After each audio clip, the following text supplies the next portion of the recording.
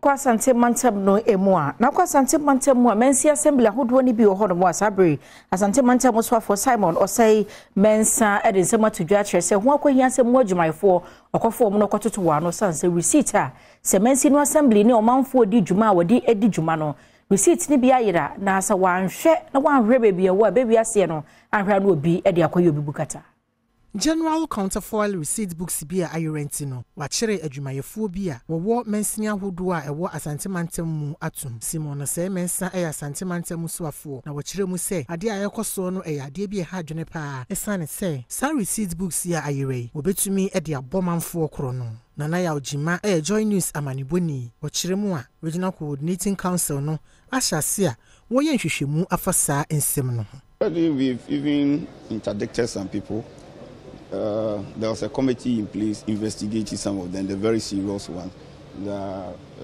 We have a committee that is investigating. At the end of the committee's report, then we will know the next action to take. If there's a need for us to dismiss some of them, we will do that. If there's a need maybe to report to local government service to take certain action, we do that. You know, those under finance, that's the finance officers, they are all under controller and accountant general. They are not local government staff. Yes. So at the end of the report, then we know the sanctions to apply. Last year, it was somewhere around 70%. And some or most of the assemblies had collected even less than 50%.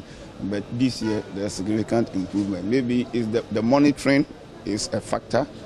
Now we look at their financial statement. You know, they submit financial statement every month.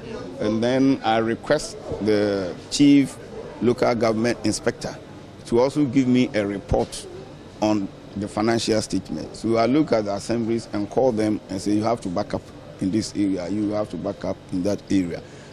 This is one of the factors. My regional internal auditor is also doing very well, and the budget officer is doing very well.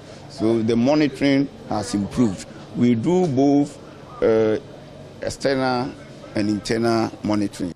It has also come to the notice of the Regional Coordinating Council that some recurring audit issues are not being addressed by MMDAs.